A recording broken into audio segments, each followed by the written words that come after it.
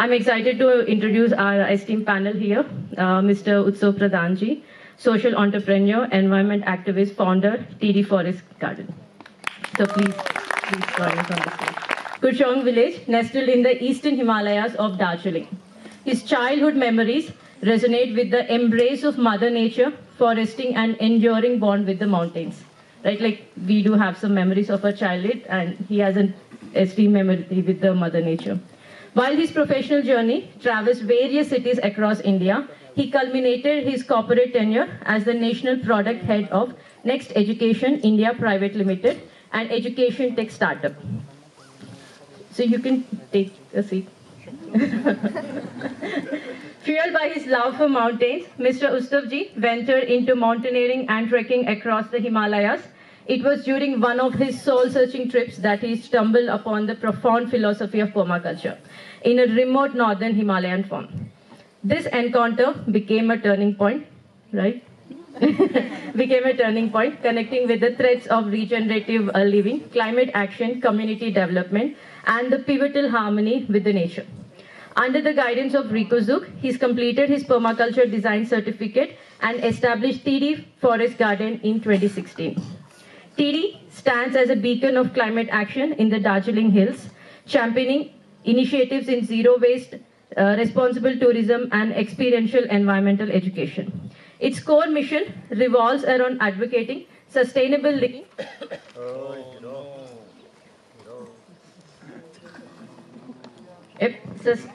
I'll read. Sustainable living by confronting waste as its source. Right? Additionally, it operates as an ecological training center focusing on permaculture, regenerative tourism, natural farming, and sustainable land and building design consultation. Functioning as a registered NGO, TIEEDI spearheads experiential environmental education and comprehensive waste management projects, emphasizing community-driven solutions for the plastic reduction and awareness. Utsow's leadership initiated the Save 8 Mile Kola in 2017, a community-driven endeavor that transformed 3 hamlets into zero-waste village by educating residents on waste segregation and composting. What a great achievement. I mean, 3 hamlets, we still at home are struggling sorting our dry waste and wet waste. And here, this impact on 3 villages, that is again, like yesterday Naveen Paul sir said, it's education, education, education. And I think that was the key here. How the 3 villages got transformed into zero waste village, that is through educating and learning from the residents itself, right?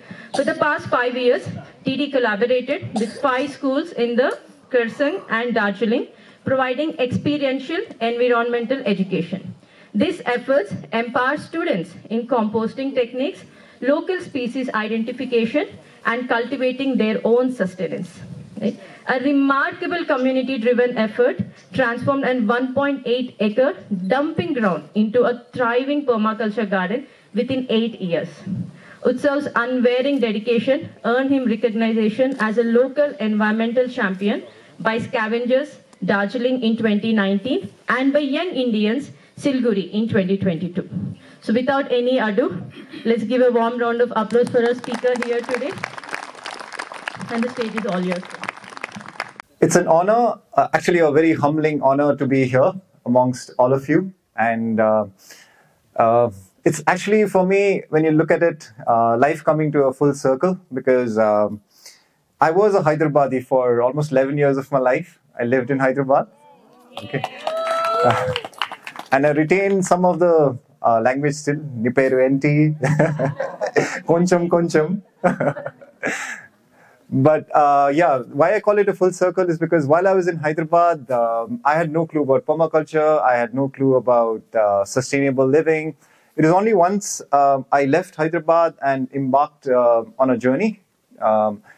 And while backpacking in Uttarakhand is when I chanced upon this farm called the Himalayan Farm Project. And I volunteered there for some time. Bounced across the idea of permaculture, was introduced to it, and I realized it resonated very well with some things that I'd already subscribed in my head, but permaculture was like the thread that connected it all. So after that, I moved back to Darjeeling and got into, you can say, a journey into rediscovering my roots and also a little bit of our shamanic roots. Okay, so we folks from the mountains are, have been worshipping nature actually for a very, very long time. And shamanism was something that connected us to the natural world. And while trying to discover shamanism is when I hit upon some of these practices. All right, so rather than a talk, I would prefer if this becomes like an exchange and this becomes more like a storytelling session, right? And so I have divided this into a two-part storytelling. Okay, one would be about the journey of TIEEDI, and which would be shorter. And the second part would be about our zero waste initiative, what we call Zero Waste Andolan. Okay, and interweaved in this, there are also 3 side stories. Where I was picking the brain till about like midnight, sitting in the municipality office, trying to understand how things work. And so Kerala, so the commies and their way of implementing certain things, you get to learn a lot. So interestingly, there was something that I picked up from there, okay, was the fact that the problem is so huge that you have to make it like a revolution. Again, trust the commies to come up with that idea, right? So, so what they did was, now you have to convince people, but no matter how much you do, people don't get convinced, right? And in India, waste is pretty interesting because it's not just, it interweaves the caste hierarchy, right? So, and when we want people to kind of do some practice, they may listen to some of us going there and talking, but when it's implemented on a day-to-day basis, they actually look down, unfortunately, upon our dear waste workers. Okay, they don't want to, they just slam the door on their faces when someone says, "Ab kachra, please segregate kar lo." Okay, so they overcame this in a very interesting way, where they said they had something called a 10,000 strong green army. Okay, so what they did was they enrolled students, college students, and those college students were assigned households. After the municipality passed a law saying that there's not going to be any day-to-day waste collection, everyone has to mandatorily compost at home. Okay, and then if you'd say a dry waste, you keep it once in a week, we'll give you numbers, and they enrolled private partners, and then they were supposed to call that number. So it's cloth day, someone goes and collects the cloth. It's plastic day, someone. So there is no waste that you can dump outside now. And next time there is your doorbell rings and someone from the municipality comes, and instead of the waste worker, so this time there's a student with a tie and who can speak to you in fluent English and also in your local language, and he says, "Can I have a look at your waste?" So this time the door opens and he's given a cup of tea. Like I said, trust the commies to come up with this brilliant idea. And it worked out really, really well. And I kind of also understood, some techniques about community composting, home composting. Happened to go down to Bangalore also, met up with Poonam from Daily Dump, and we signed an IP so that I could build some khambas in Darjeeling. And so I went back a little pacified, saying that, okay, maybe something can be done. So we started our journey of managing the biodegradable waste of our community. And again, a lot of credit to volunteers who came by, because those were days when every day, we're still doing it, it's been 7 years, every day we go to the community, carry all the biodegradable waste, get it to a composting unit and compost it. We learned it the hard way as to how to compost, because initially, when I looked around for a composting unit in Darjeeling, there was none. Imagine the entire district, not even one composting unit that is there, a community composting unit. So we had to innovate and figure out the technique of doing it in low temperatures, when temperatures sometimes even goes to minus. So we came up with different kinds of design, and finally what worked for us was to have some composting warriors inside the composting unit. So we involved chickens. Okay, so we have the chicken coop that's together with the composting unit. And we also realized that, for so long, like we know now that we've been doing it wrong. Like the farming is one of the core problems of the climate crisis that is there, right? For 10,000 years, we've been doing it wrong to cut down trees and to plant crops, right? Instead of practicing natural farming practices. So even for chickens, we've been doing wrong in cooping them. We call it chicken coop, but they hate to be cooped. That's what we realize. They're birds, and they like to be perched up. If you leave them around, they like to be on the branches. So we, again, permaculture came to the rescue, what they call a protracted observation. So what we did is just above the composting unit, we created a bar, okay? And we realized that at night, all of those chicks that we have would go and perch themselves up, and that's where they sleep. And every time they sleep, they go, okay?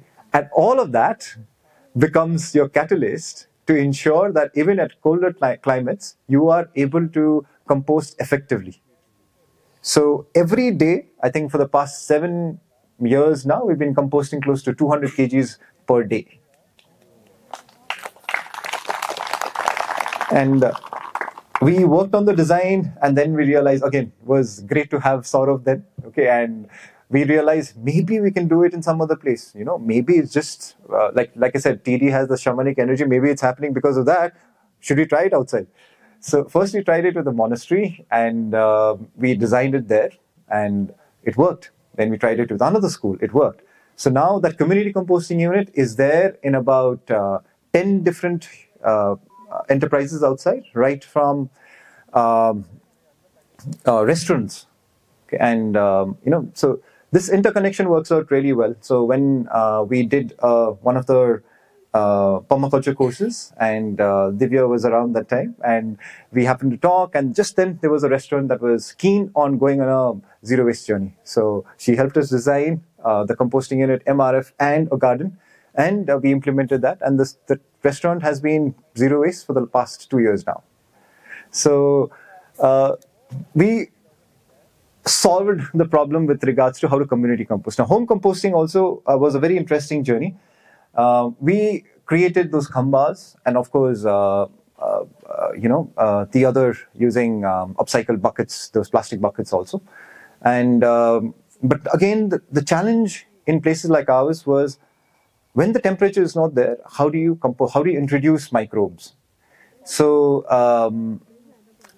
we did something interesting where when we tell people all you need is dry leaves, just go crush some dry leaves and add, that's the carbon component, or just add some. So they don't want to kind of go through all of that. So they wanted something that is very, made into like a commodity that they can just put the waste and sprinkle something, as easy as that, like that ad that used to be there, that fill it, shut it, forget it, So we had to come up with something similar for the composting unit. So we came up with something called a catalyst, where it is a combination of sawdust and wood ash. And also we added some of the natural herbs that we have. And for the microbes, what we did was we harvested the IMOs, what we call indigenous microorganisms from the forest.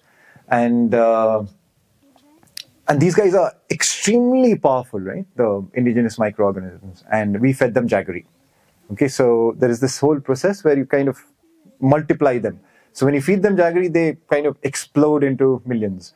And then you kind of make it into a form that it's powerful. So just in like maybe a 25 kg sack, you just add like 1 spoonful for it. And it goes now into every home.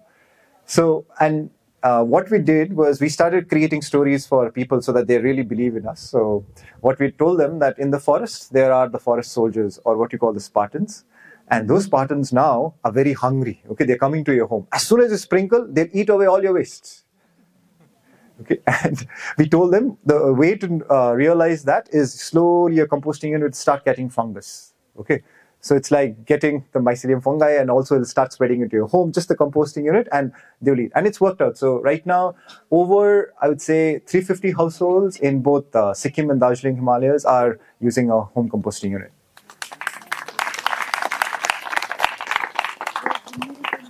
So, you know, talking about looking back and, you know, connecting the dots, it seems like, oh, it's easy peasy, but yeah, we went through the struggle.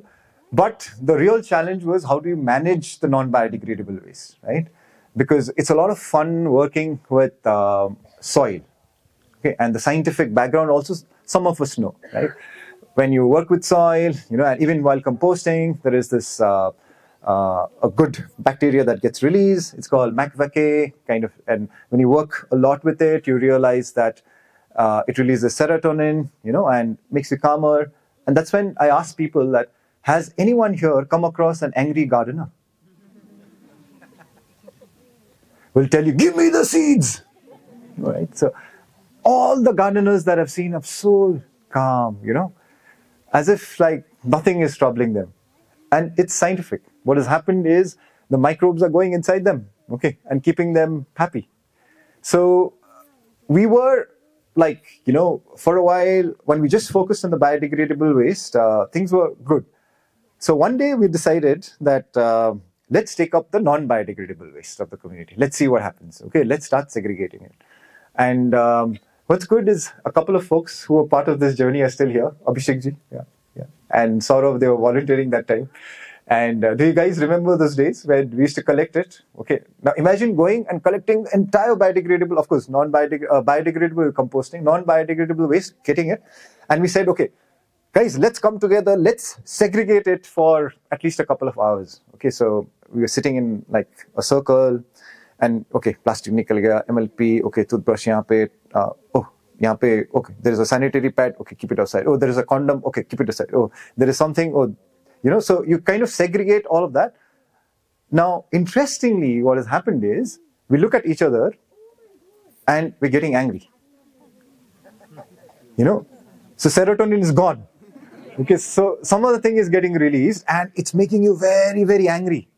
You know, you're trying to really, it's almost like an existential crisis, saying that, why? Why do we have to do this? And we had come up with 35 categories, like cigarette butts, alag se, okay, plastic also, colored plastic, white plastic, okay, hard plastic, HDP, LDP. And the moment you do it yourself, get your hands dirty, is when you realize that the plight of our folks who've been working in this industry, you know, and that's when you realize, like I said, you'll never come across angry gardener. You'll never come across a healthy waste worker. You know, their life expectancy would not exceed probably in India about 45. If you guys want to kind of go deep inside and understand what the waste industry is like in India, check out this book called Waste of a Nation by this author called Doron. Okay, it's a brilliantly researched book, and that goes deep inside all kinds of waste that we see in India. So we realized it's going to be extremely difficult to tackle that kind of a waste that is there. And also, how do we keep people motivated, right? So some are volunteering. So how long can you volunteer for that? And how long can you do that particular thing? And how much salary can you pay for someone to do that on a regular basis? And this is something that is important to ask and seek answers for, because it cannot be as such that, okay, we create policies and we say that, okay, there is this category of people who will work on this and let them do it, right? It's wrong. If it's something that we set as a process, it should be something that I should be able to do it, okay? And not just say that certain caste of people or certain religion people should be able to do it. So again, another level of soul searching went into it. And we decided to kind of understand how you know, the non-biodegradable waste is tackled. And it kind of dampened our morale. And also then we realized that we were stuttering, basically. And we realized that it needs further support, whatever that we're doing. So, and it needed to be like a tripod, right? So 3 legs supports it well. So one leg, we'd figured it out, like a grassroots community movement. Now for the other 2 legs, I'll come to that as to what were the missing legs, and we had no idea about that then. So here, I'd like to tell one of the side stories, okay, which is about Bhalu. Okay, Bhalu means a bear. And what happened was when we started composting and when we started rewilding, we started attracting, of course, the wild animals, right? So we had the Himalayan salamander popping up, sometimes the wild boar, deer, So one day we saw the composting unit had been ripped open, okay? And we were like, okay, could the boar do it? But it looked like someone just pulling the whole thing apart and then going inside and, shuffling it through. And then we were like, then someone said, okay, look at the tree behind it. There's a pine tree and there were like scratches like out there. Then you're like, oh, you got an interesting visitor last night. So now anyone who's like done community composting at a limited area would know that you have to turn it, right? If you don't have an option to just leave it like that, because your same space is getting utilized for 200 kgs per day, right? We're just talking about 100 square feet area and 200 kgs per day. That means you have to turn and aerate it. And that's quite a task, okay? And people who've jumped into the composting unit and done it realize that when you do it, the smell won't go off for about 2 days. So what we did was we decided to open up the part where the bhalu was going inside. And we were like, okay, if you want to come, let's come, okay? Like integrate, don't segregate. So we created a blanket, sort of like a chadar or a blanket, so that next time he comes, okay, he does not have to rip everything apart. He just takes it up, goes inside, and does the turning for us. And this is the 5th year coming. Okay, he's been coming. So, huh? Sorry?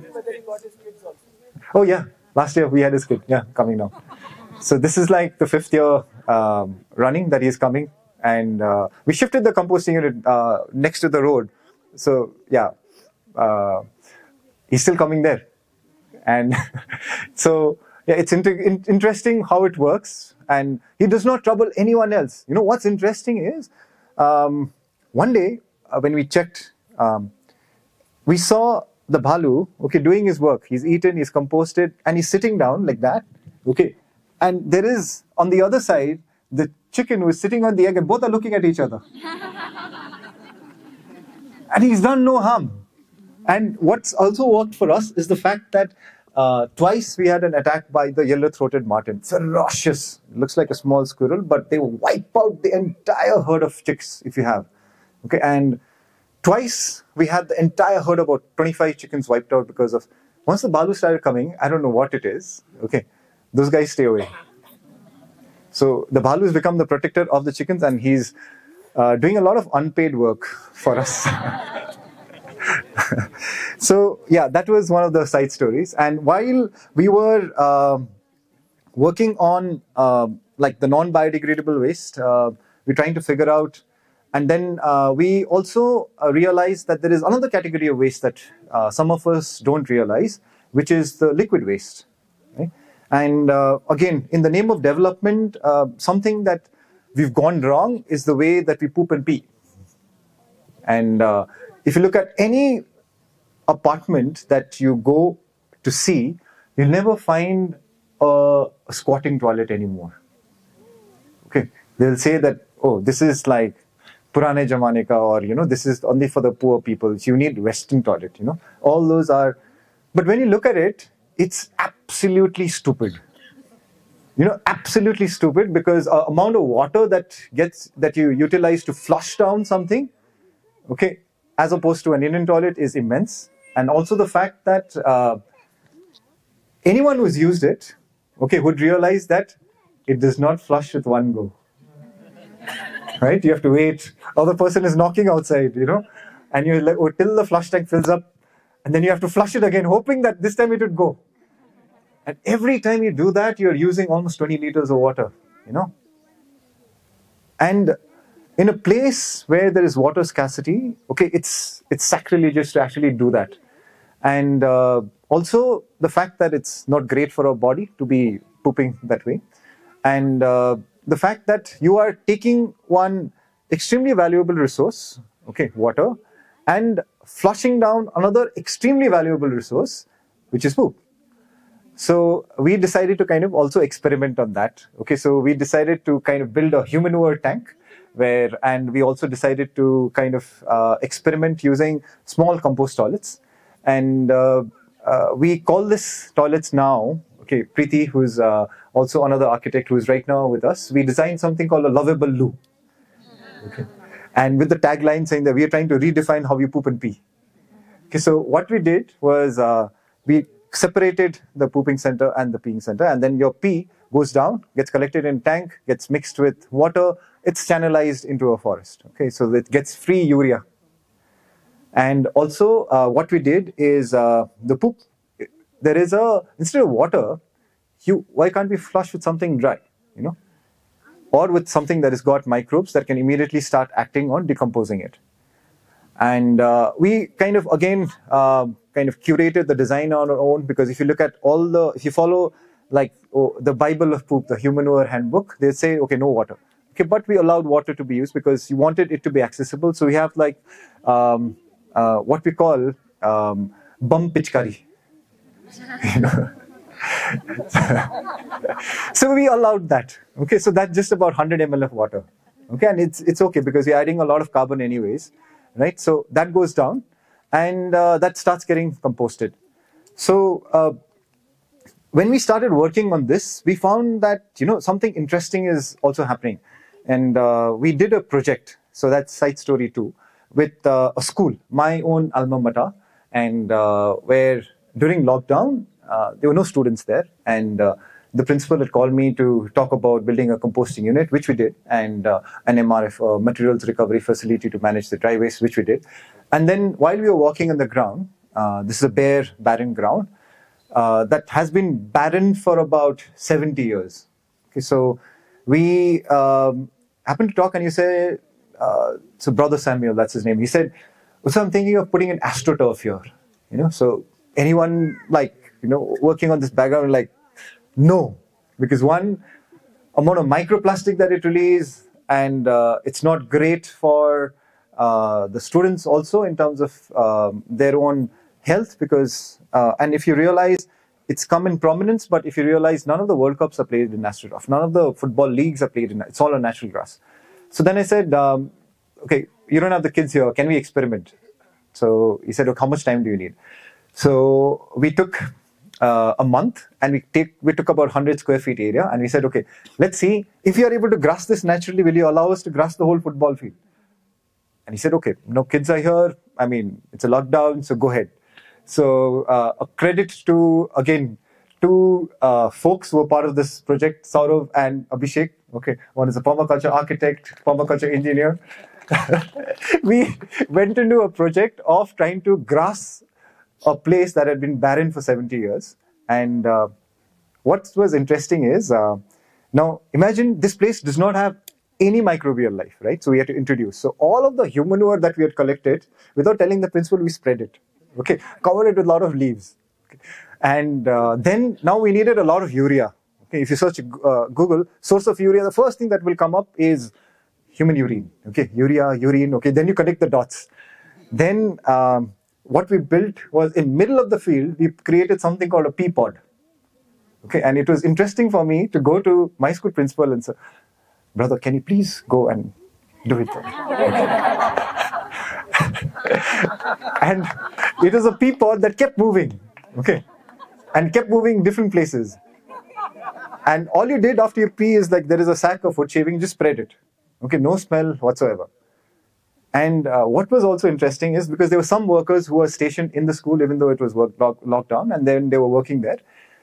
We tried an experiment where we said, please go and pee there. Okay, we'll pay you money. Okay.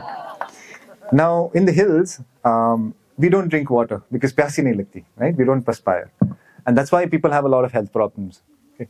So we realize now that because we are paying money, people are drinking a lot of water. Okay. And after like a month of the project, I realized that the workers are becoming fairer. Okay. The complexion is changing. And so it has like a social impact also. And 4 months down the line, and now it's like, I think 3 years down the line, it's a green grass football field where children play. Yeah. with fair people. So that's another side story of how much we don't realize the value of like our own waste that is there. And so while we were working with the whole waste thing, the question arose saying that why do we even have to manage it? Why does waste have to be managed? So it's again a question that came up. And it's like while you're trying to clean up, you realize that there is this whole wave of consumerism that is there, that is sweeping everything across. No matter how much you clean up or no matter how much you do, it's wrong. Okay, because in case of waste, there is no such thing as away. Right? Either here or there, it's just one home that we have. Okay, and that's why I love asking these questions to children. There was once a session that I was doing for like about 300 kids were there, and I put it across like, what do we do? And they brainstormed. And they came up with a solution, and they said, let's build a rocket and let's send all the waste to outer space. Only they could think that much out of the box. So So it was like a problem that, again, you don't have an answer for, right? So because anyone who's worked in waste realized that recycling, there's no such thing as recycling. Okay. We were made fools by the big giants, thinking that your water bottle gets recycled, plastic gets recycled. Plastic does not get recycled. Even if 9% is reaching those so-called recycling centers, what is happening to plastic? It is getting downcycled. The bottle will not come back as a bottle. It'll come back as some fiber with which you make t-shirts. After some time, you can't do anything with it. Okay, so plastic at best can just be downcycled. There's no such thing as recycling. So, however, there is something called upcycling. And that is something that, if done well, can be a creative exercise that will make you feel good about the work that you're doing. So we connected that particular dot, but again, we did not know how to kind of take it forward. And we also realized that people, are not given alternatives. So that's when we came up with the concept of an eco store. And we just started giving people alternatives, saying that, just start doing it, because watching that particular toothbrush come into the land and staying there 400 years and then, being the cause of the, landslide, and realizing that people don't have options, we just started getting those options to people. And be it like a bamboo toothbrush or let's say even things like a travel mug, a collapsible travel mug. And we had about 160 items that people could just opt for. And the TIEEDI Eco Store is still there, where people can opt for things that's a little regenerative rather than something that is harming the ecology around. And we also realized that we had to come up with a framework.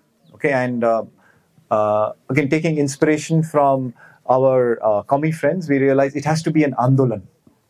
Okay, that's when we came up with the term called Zero Waste Andolan, and we started taking everything under this particular umbrella. And we started training, again, a batch of students whom we call biruas, or saplings in our language, who are extensively trained by us. And then they would be the ones helping us execute the projects outside. And we came up with this framework for our village called a zero waste village. Okay. Now, a lot of people have this question saying, how can it be a zero waste village? Waste will always get generated, right? So for us, zero waste village, we defined it saying that it's a village that does not burn, that does not dump its waste. Okay, and is constantly looking out for alternatives to turn off the tap. Okay, like for instance, if there is a wedding happening in the village, no one would be using those water bottles or, those disposable plastic. They would be looking at reusables. If there is another event that's happening, you are not trying to generate waste in the first place. So of course, no burn, no dump. So that's when we stepped in and we decided to kind of collect all the waste, get it to TIEEDI and start processing it. And ensuring that there is door-to-door collection, despite the fact that there wasn't any presence from the government side, because unfortunately in Darjeeling we've gone through a very a tumultuous political history. Right? So After almost 20 years is when we had our first panchayat elections recently, about a couple of months back. So there was absolutely no presence on the waste management sector then. So we started working with one village called Rajata. We made it zero waste. Then we started working with another village called Naya Basti. We made it zero waste. They have the zero waste framework right inside when you start entering the village. And we realized that, and yeah, this got a lot of footage. Like the Nat Geo guys came and they kind of shot it. There was another lady who came. She also did a video about it, and it kind of inspired a lot of people to try and work out something similar in their villages also. And we realized that the air is fresher. Okay, you can immediately realize when no one's burning plastic around you, you know that the air is fresher. And we were able to then realize the value of pure air and fresh water and rich soil. And that's when we also gave it the vision of TIEEDI, which is pure air, fresh water, rich soil for all beings, not just for us, but for all beings. And with this framework, we also started implementing it in other places outside. And so that's like side story number 3. So what happened was, when I was in Hyderabad, I discovered this joy of running. Okay, so there's this group in Hyderabad called Hyderabad Runners. So I used to run with them and did my first marathon with them. And when I went back home also, I started running with some of the folks then. And, so running is a beautiful sport, helps you connect with a lot of people, and, you discover places and have a look at it in a new way. And during one of those runs is when, like I said, you meet a lot of interesting people, right? So there was this beautiful lady, okay, very fit, and who was running along. And we happened to talk, okay, and we were running along, okay, quite enjoying the conversation. And of course, the organizers had kept water bottles, plastic water bottles, and then they were taking the water bottles, and she takes the water bottle, extremely, like I said, very fit, very good looking lady, and she runs, and she drinks water, and I'm running alongside her. She takes it and chucks it down the hill.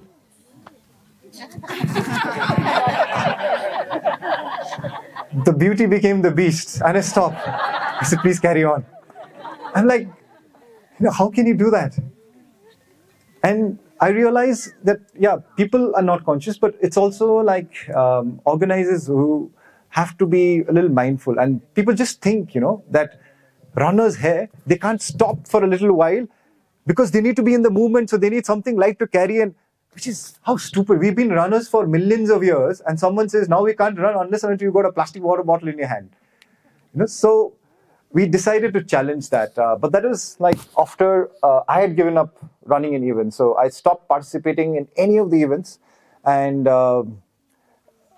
one day, I just had enough of this, because such a beautiful sport, it's just creating such a terrible mess. I mean, anyone who's seen a running event in the city would know, just go and see, like after the event, the pile of waste that is there.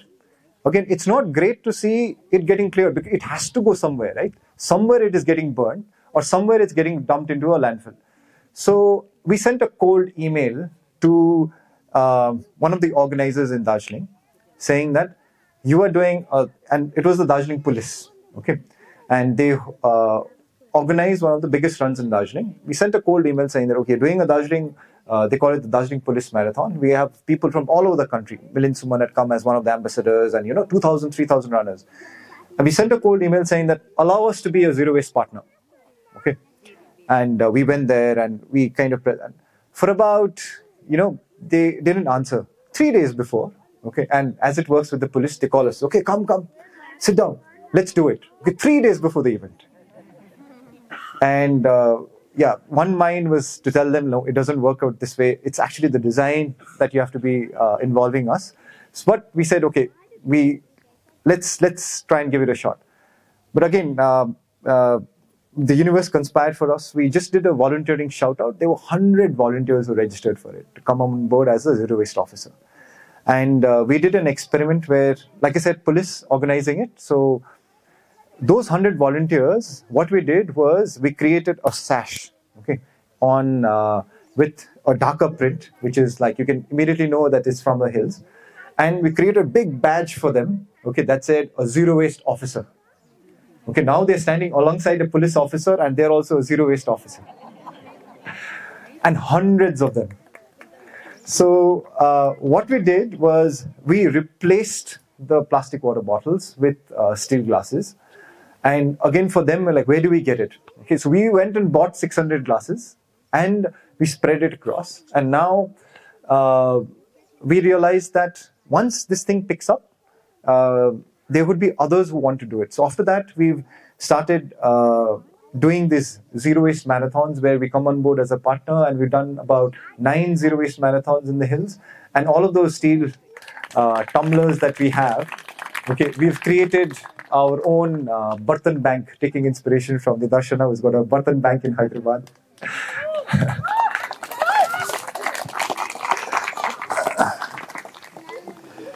So, and I really wanted to come, earlier, attend all the 3 days of the session, but I couldn't because we were trying out something interesting because remember I had said that after some time, after the villagers also started asking, saying that, okay, we are a zero waste village, we are breathing pure air, we are drinking like good water, okay, we can grow our food, but so what?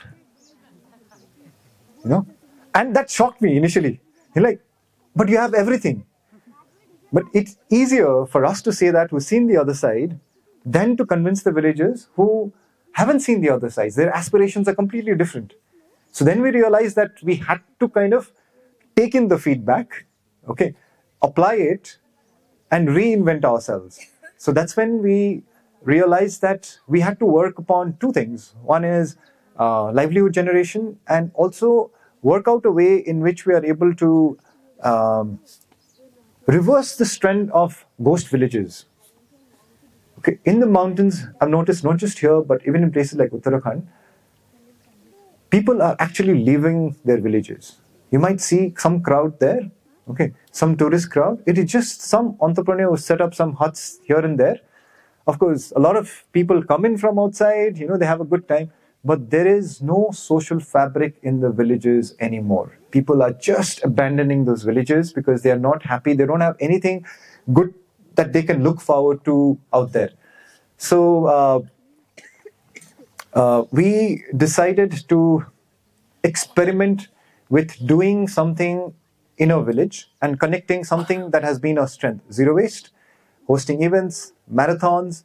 And we came up with a concept which was very new. We called it the Darjeeling Eco Trail Run, okay, which just happened on the 18th. So in that run, what we did was we involved villagers and we told them that the run will happen in the village. It will pass through the village, okay. And because we had the network of runners, a lot of them came and supported us. There were about 100 runners, and they are running up the village, So it's like a steep terrain. And some of them, I realized, were crawling up. And of course, but we call it a trail that will give you, it's wicked, but it's enchanting too. Because once you climb up the view, you'll forget all the pain. But climbing up is, really, really difficult. And we wanted to kind of also inspire the village youth to see whether they can also start taking up running as a sport, because that will also help them, mentally. Because a lot of those guys are actually, like even in that zero waste village that I talked about, in the past 6 years, there's been about 7 suicides. So people are actually struggling with their emotional well-being in the villages. So I was expecting, the youth to also participate, which they did from the village. But, sometimes, the story takes a different turn on its own. So what happened was, I got a call from one of the villagers saying that, my father also wants to register. Okay. I was like, okay, last minute registration. He's like, possible? I said, of course possible. Give him a t-shirt also for free. And he didn't tell me how old he was. Okay, when the starting line, we are cutting the ribbon, I see this old man, 71 years old, and he's like, all ready to run. Now, I was like, do we have oxygen cans? And like, or do we have enough support up there? I was like, okay, one volunteer just assigned to him because I know he also drinks. Okay, but when I go to the finishing line, okay, I realize that it's finished faster than 50% of the runners. And he promised his family he would not drink. He did not drink that way. And he came running across the finishing. He's 71 years old, and he finished in a timing of that very difficult eco trail in about 1.5 hours. That means if he participates in any of these masters tournament that happens around here, he'd be a podium finisher. Okay. All his poverty problem, all of it is solved because they have prize money of close to 50,000, 1 lakh rupees. And he didn't. It is the first time it seems he ran. Rest of the time he's just out cutting, fodder for the cows or carrying the firewood from the forest and coming down. So yeah, so that was extremely heartening to kind of realize and see that something like this is possible. So now we are focusing on livelihood generation and curating some of these events in the village, because anyone who is working in this sector, if you think that just solving the waste problem would solve people's problem, no. People will come back and ask you, what next? Okay, so that's something for us to absolutely consider. And we also realize that anyone who's working on, like I said, the waste sector also has to be balanced with work on the gardens, because it'll drive you mad. Especially some people who are hands-on and people who are part of your team. We may be sitting in an office, directing, sending emails, making the spreadsheets and saying, okay, the waste worker should do this or should do that. But we'll have to be absolutely cognizant of the fact that it's extremely difficult. They need additional support of the mental well-being. Now, this also, I happen to kind of realize this when I was having a conversation with a fellow entrepreneur in Kathmandu. So when Nat Geo did this documentary, and then we went to kind of watch this documentary being screened in Kathmandu, and there were there are 18 organizations featured, and in that there's this organization doing extremely wonderful work in Nepal. They're called Doko Recyclers, and they have been taking, mostly focused on the B2B, but they've been taking the waste, working on it, and they've gotten the machinery to be able to process all kinds of waste. And I happened to talk to the founder, and I was telling them that I'll send some of my team members there so that they can also go through an internship with Doko Recyclers, so that we can also learn with them. And he kept listening. And and before that, we had talked about what we do also as TIEEDI. And he said, you know what? It's not that your workers need to come here. We need to go there. Okay, you have the forest, we don't. And actually hit me hard. Probably we are able to do what we're doing right now because we've got the forest. And it balances out. So it's extremely important. That's why I think for us to be able to somehow connect the waste management thing and realize how we can continue to take Mother Nature's help to heal people working in the sector, and also take Mother Nature's help to shake people out of their consumerist mindset to realize you don't need that much. Because the more, like I was reading the line the other day that said, only sustainable growth is degrowth. Right? So we need to really cut down on what we do. Okay, so with that, I'm coming to the end of this particular presentation, and also with a sort of like a invitation for all of you, okay, to come join us. You may join us as a volunteer, or we have job opportunities also for people who are from the permaculture background, okay, and come be part of this Zero Waste Andolan, okay, and like I said, someone said, we've got the forest with us. Okay. So thank you very much. It was wonderful being here. Thank you, Narsanasa. Thank you, Sneha.